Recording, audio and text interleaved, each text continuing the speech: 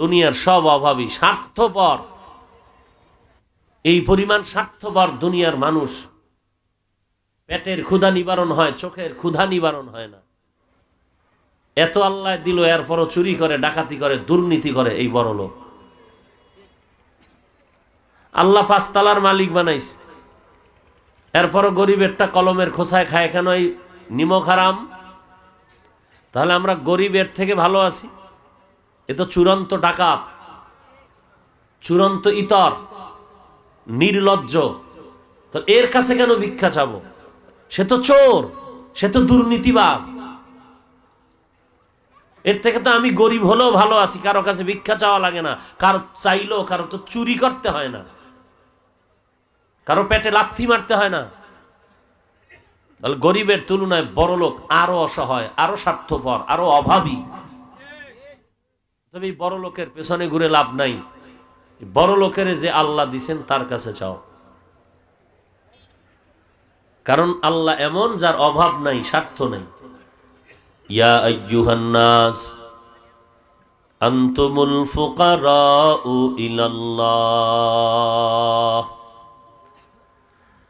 ইয়া আইয়ুহান নাস আনতুমুল ফুকারাউ ইলাল্লাহ ওয়াল্লাহু হুয়াল গানিয়্যুল হামিদ।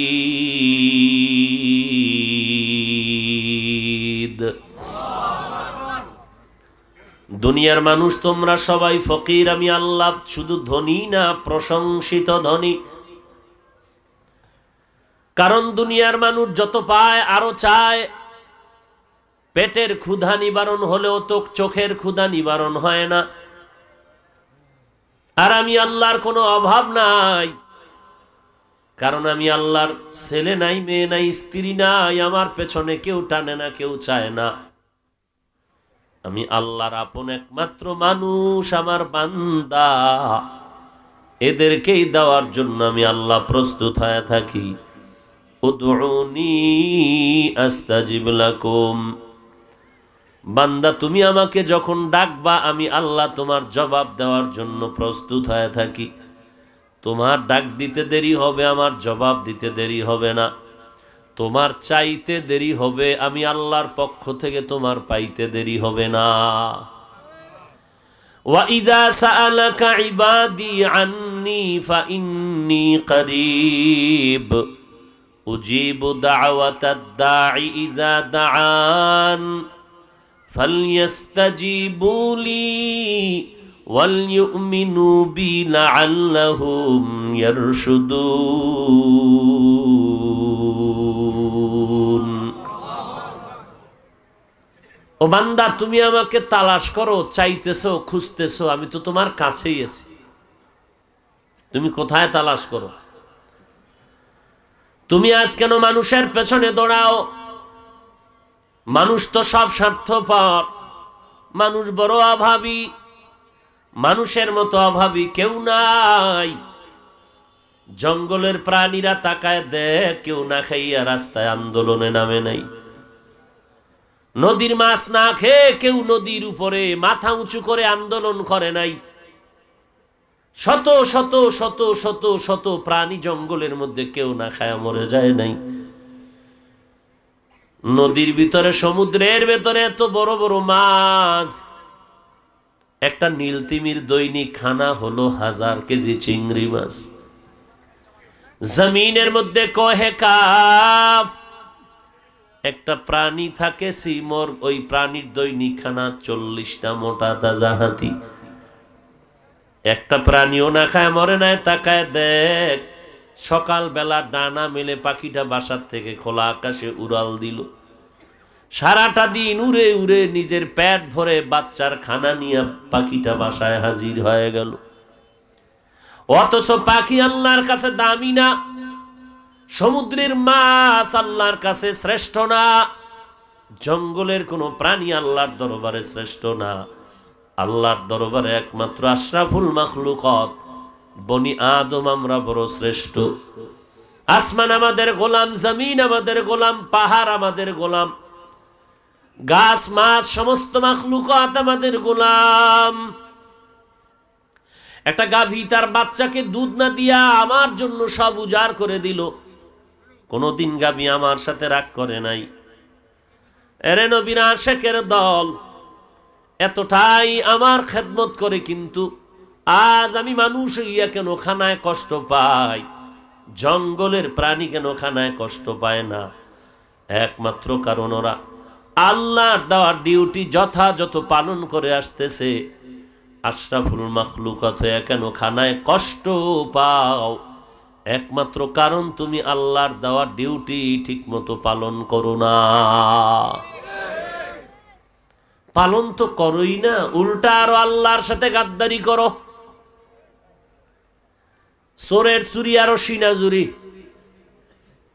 নামাজ তো পড়েই না, যারা নামাজ পড়ে তাদেরকেও সহ্য করে নিতে পারে না। নিজেও টুপি পরে না, অন্যের টুপি পছন্দ করে না। নিজেও হালাল খায় না, অন্যে হালাল খাবে তাও বরদাস্ত করে নেয় না। নিজেও পর্দা করে না, অন্য পর্দা করবে তাও মেনে নিতে পারে না। আরে নবীর আশিক উম্মতের দল, আমার নবী এত দামি, এত দামি, এত শ্রেষ্ঠ যে নবীর কোনো তুলনা নাই, যে নবীর কোনো গুনাহ নাই। একটু বলবেন কি সেই নবীজির আমাদের হায়াত কত বছর ছিল? কথা বলেন না কেন? 63 বছর হায়াতের মধ্যে পয়গম্বর। ভেবে চিন্তে আমাকে জবাব দেন, আমার নবীর এই 63 বছরে কখনো কিছু তার নিজের জন্য প্রয়োজন হতো কি হতো না? কথা কয় না। কি আদা মরা হয়ে গেলেন? হ্যাঁ, আমার নবীর 63 বছর জীবনে নিজের জন্য নবীজির কখনো কিছু প্রয়োজন হতো কি হতো না? নবীজির এই জিন্দেগির মধ্যে যখন কিছুর প্রয়োজন হতো, এর এলাকার মুসলমান নবীর আশিক, একটু আল্লাহর মোহাব্বতে জবাব দাও। কি সমস্যা কি?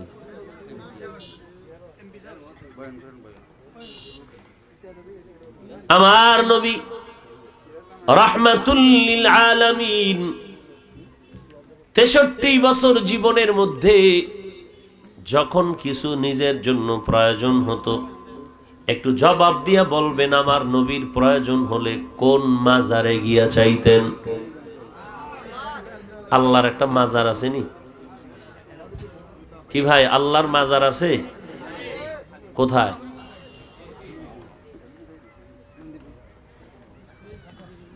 হায় হায় হায় হায়।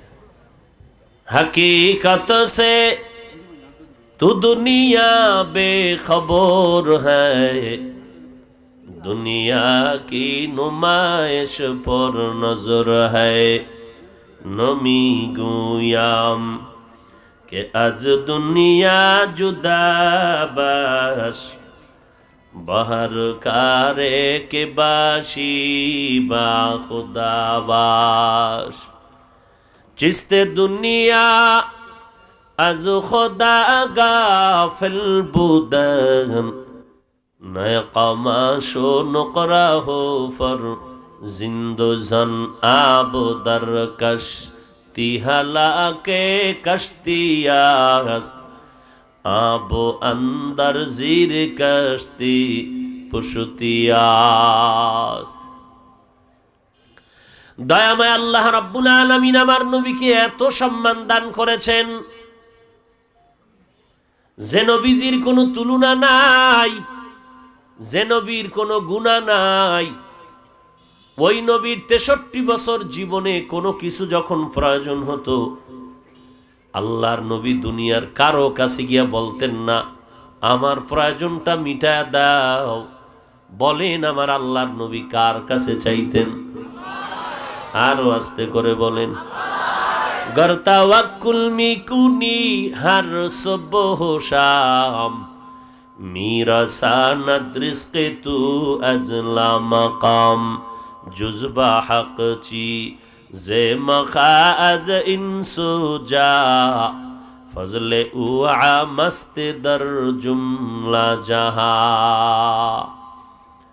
যে নবীর কোনো গুনাহ নাই, যে নবীর এত সম্মান, সৃষ্টির শ্রেষ্ঠ মর্যাদা আল্লাহ দিলেন, সেই নবী যদি আল্লাহর কাছে চাইতে পারেন, আপনাদের আল্লাহর কাছে চাইতে সমস্যাটা কি?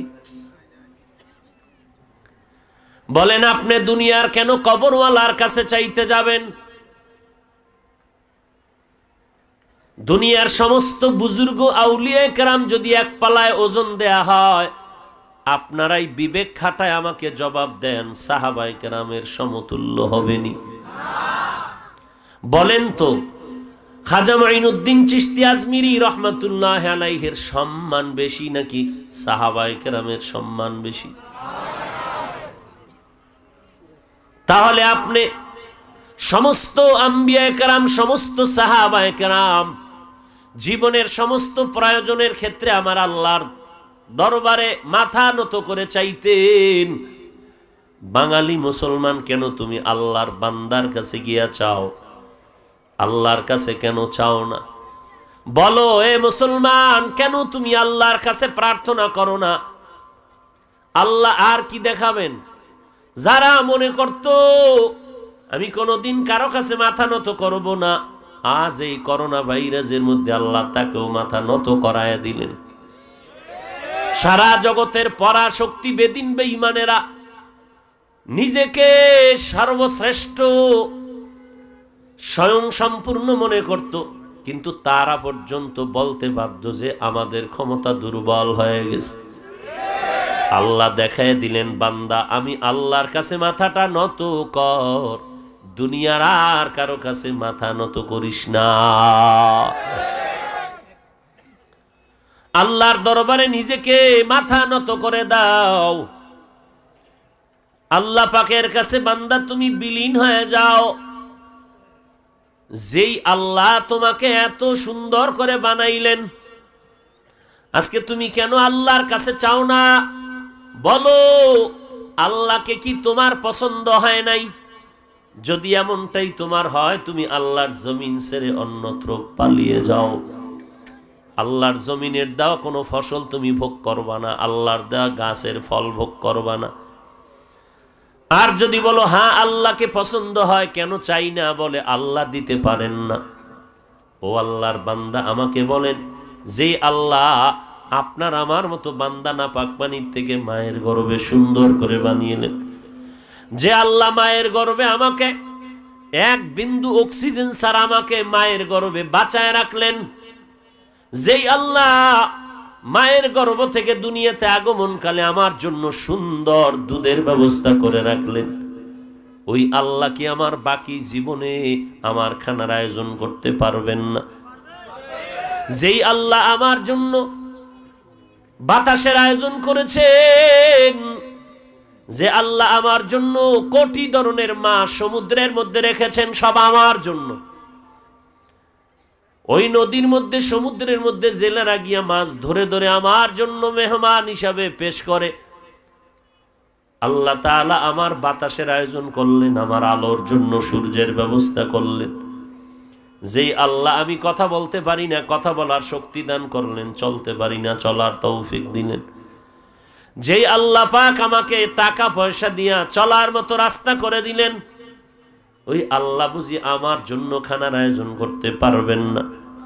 যেই আল্লাহ সমুদ্রের কোটি কোটি কোটি ধরনের মাছের খানা দিতে পারেন, যেই আল্লাহ জঙ্গলের হাজারো লাখো প্রাণীর খানার আয়োজন করতে পারেন, যেই আল্লাহ আকাশের উড়ন্ত পাখির খানার আয়োজন করতে পারেন, পিপিলিকার খানার আয়োজন করতে পারেন, ওই আল্লাহ কি আশরাফুল মাখলুকতের খানার আয়োজন করতে পারেন না? তাহলে বলো মুসলমান, আমাকেও জবাব দেওয়া লাগবে না। রাতের বেলা বাতিটা নিবাইয়া যখন ঘুমের বিছানায় যাও, একটা মিনিট নিজের বিবেকরে জিজ্ঞাসা করো, কেন তুমি হারামের রাস্তায় দৌড়াও? কেন তুমি সুদের পেছনে দৌড়াও? আল্লাহর কোরআন কি তুমি দেখো না? উলামায়ে কেরামদের বয়ান তুমি কি শুনো না? যে সুদের মধ্যে যারা সুদ নেয় দেয়, যারা লেখে সাক্ষী থাকে, সহযোগিতা করে, সবার সমান গুনাহ। যত বড় বড় গুনাহ আছে সবার থেকে একটা ছোট্ট গুনাহ হলো নিজের আপন মায়ের সাথে জিনা করার সমতুল্য গুনাহ। কি পরিমাণ সুসন্তান হলে আপনি মায়ের সাথে জিনার গুনাহ নিয়ে দৌড়াচ্ছেন? এরে আল্লাহর বান্দা, নিজের বিবেকরে প্রশ্ন করে নাও। যে আল্লাহ উড়ন্ত পাখিরেও খানা দেয়, গর্তের পিপিলিকারও খানা দিতে পারেন, ওই আল্লাহর কাছে তো কোনোটার অভাব নাই। ওয়াতারযুকু মান তাশাউ বিগাইরি হিসাব।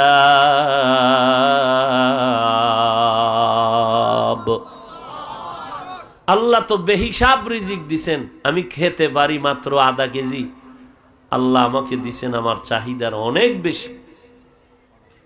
একা একা চলতেছিলাম, কামাই রুজি আমার দুর্বল, আমি কেমন করে খানা খাবো? আমার বেতনও হয় না, আমার ঘর ভাড়া দিয়েও আমি চলতে পারি না। কিন্তু যখনই আল্লাহ পাক আমার জন্য আর একটা বান্দি আমার আপন বানায় দিলেন, কই কেউ তো না খায় রই নাই, বরং আমার জীবনের অংশে যখন নিতে আমার স্ত্রী চলে আসলো, আল্লাহ তার রিজিকে বরকত আরো বাড়ায় দিলেন। দুইজনে চলতেছিলাম, মনে করেছিলাম পারবো না, সামনে আর কেমনে আগাবো। আল্লাহ তাআলা কয়, রিজিকের মালিক কোনো বান্দাকে বানাই নাই, আমি আল্লাহর কুদরতি জিম্মায় রিজিকের সব চাবি রেখেছি। যে কারণে তুই একা চলছো, তোর খানা খাইতে বড় কষ্ট, রোজগারে কষ্ট। যখন আল্লাহ পাক তোমার বিবাহের ব্যবস্থা করলেন, কেমন যেন কষ্ট আস্তে আস্তে দূর হতে লাগলো। আবার যখন সন্তান আসতে শুরু হলো, আবার রহমত আরো শুরু হয়ে গেল, খানার কষ্ট কেমন যেন দূর হয়ে গেল। এরে নবীর উম্মতের দল, আল্লাহ বলেন এই খানার জন্য তুমি দুনিয়ার কোনো বান্দার পেছনে দৌড়ায়ও না। একটু কষ্ট হলেও তুমি আল্লাহর দরবারে চাও, তবে চাওয়াটা চাওয়ার মতো যদি হয়, আমি আল্লাহ দিতে দেরি করব না। চাওয়াটা চাওয়ার মতো কেমন হবে? বলে বান্দা দুইটা জিনিসের মাধ্যমে আমাকে আমার কাছে সাহায্য চাও। এক নম্বরে ধৈর্য, দুই নম্বরে নামাজ। আজ আমাদের মধ্যে ধৈর্যও নাই, নামাজেরও খবর নাই। আমাদের ধৈর্যের বড় অভাব। যদি আমরা ধৈর্য ধারণ করে নিতে পারতাম, তাহলে একটু ক্ষুধার তৃষ্ণায় আমি আল্লাহর বিরুদ্ধে, নবীর বিরুদ্ধে অবস্থান নিতাম না। মানুষ কত বড় নিমুখ হারাম, সরকারের চাকরি করে, সরকারের টাকা খায়া সরকারের বিরুদ্ধে আবার আন্দোলন করে। কি ঠিক বলছেন? বুঝা বলছেন তো? অথচ বাংলাদেশে আমরা মাদ্রাসায় যারা পড়ি, বিশেষ করে কওমি মাদ্রাসায়, আমরা সরকারের থেকে একটা টাকাও নেই না, বরং আমাদের ট্যাক্সের টাকা দিয়া গোটা দেশ চলতেছে। মানুষ মোহাব্বতে যা দেয় নিয়ে আমরা চলি, কিন্তু কোনোদিন তো সরকারের বিরুদ্ধে কথা বলা দূরের কথা। বরং এদেশের টুপিওয়ালারা এই দেশের যত উপকার করে, জনগণের যত উপকার করে, খোদার কসম এই উপকার বাংলার জমিনে আর কেউ করে না।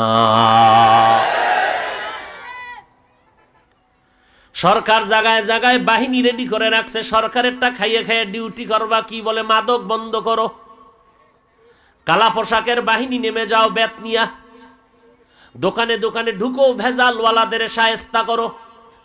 সরকারেরটা খাইয়া মাস মাস বেতন নেয়, এরপরেও তো এই যে ইয়াবা বন্ধ হচ্ছে না। কিন্তু তাকায় দেখো, আমরা হুজুরেরা আল্লাহর দেওয়া রিজিক খাইয়া সরকার এক টাকা আমগো বেতন দেয় না।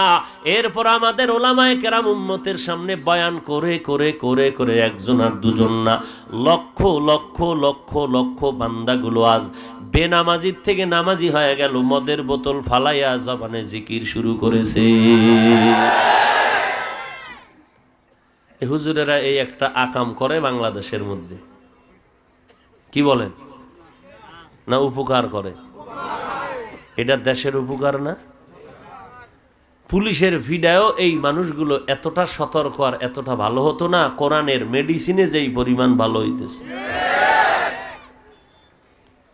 5 ওয়াক্ত নামাজ পড়ে, শুধু কি আমগো এই সাধারণ মুসলমান? সরকারি বাহিনীর মধ্যে, বেসরকারি বাহিনী, কোম্পানির মধ্যে বহু তাকায় দেখো, বহু আল্লাহর বান্দা আল্লাহওয়ালাদের বয়ান শুনে দাওয়াত ও তাবলীগের ছোঁয়া পাওয়ার পর সরকারের টাকা চুরি করত, এখন নিজেও চুরি করে না, অন্যকেও চুরি করার সুযোগ দেয় না।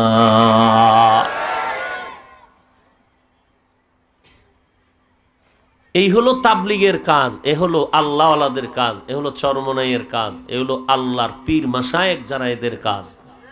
অতএব এদের বিরোধিতা যারা করবে যে এই তাবলিগ ভালো না, পীর মুরিদি ভালো না, আল্লাহওয়ালা ভালো না, এই কথা বলে যারা উম্মতকে বিভ্রান্ত করবে তারা ইসলামের ব্যানারওয়ালা আহলে বাতেল। এরা কি আহলে বাতেল। এদেরকে যারা বাতেল বলে না তারাও বাতেল।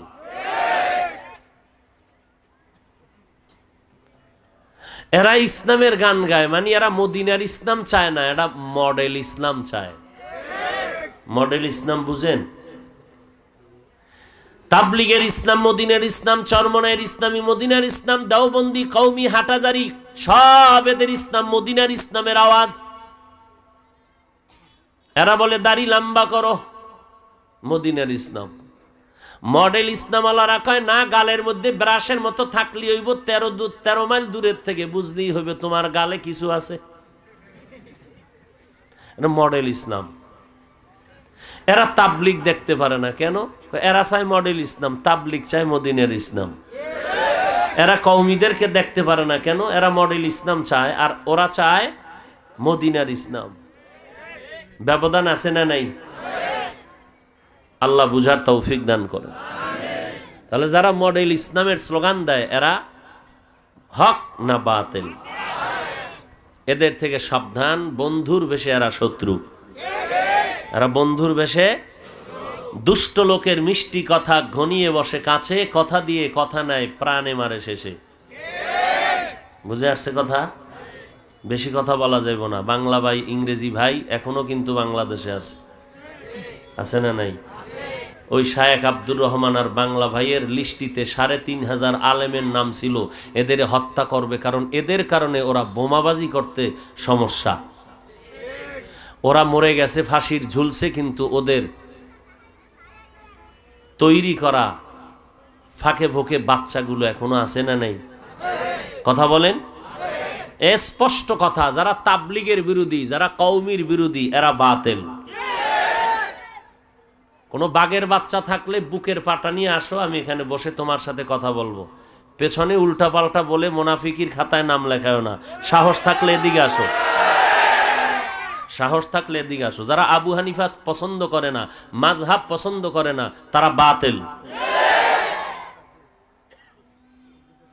মনে রাখতে পারবেন? মনে রাখতে পারবেন যে ইসলামের মধ্যে হক কারা, বাতিল কারা বুঝতে পারবেন?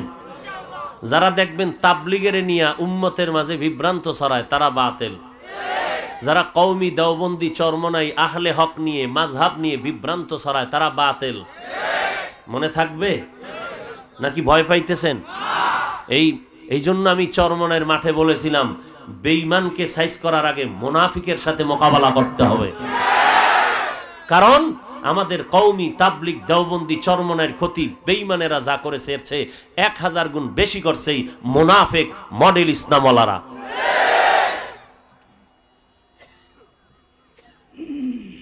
অতএব মুনাফিক থেকে সাবধান, বেঈমানের থেকে সতর্ক করব না, কারণ এদেরকে চিনা যায়, বুঝা যায় এরা বেঈমান। এদের থেকে সতর্কতা অবলম্বন করা সহজ, মুনাফিক থেকে সতর্কতা অবলম্বন করা বড় কঠিন। এই সতর্কতার জন্য আল্লাহর দয়া লাগবে আর একটা ছায়া লাগবে উপরে, আল্লাহওয়ালাদের ছায়া। কাদের ছায়া লাগবে? আল্লাহওয়ালা কারা?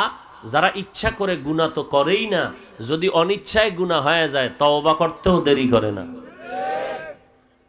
কথা বুঝেন নাই? আল্লাহ বুঝার তৌফিক দান করেন।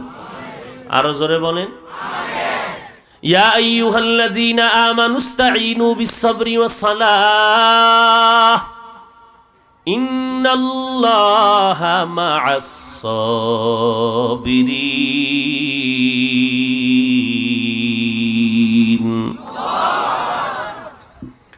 আল্লাহ তাআলা বলেন, দুনিয়ার মুমিন তোমরা আল্লাহর কাছে সাহায্য চাও সবর আর সালাতের মাধ্যমে, ধৈর্য আর নামাজ।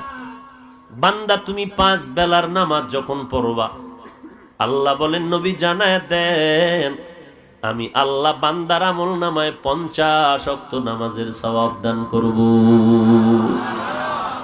ও নবী উম্মতেরে বলেন যারা এশার নামাজ পড়িয়া ঘুমায় যাবে, ঘুমের থেকে উঠিয়া আবার ফজরের নামাজ আদায় করবে, আমি আল্লাহ তার ঘুমের টাইমটাকেও নেকের পাল্লায় ওজন দিয়া দিব।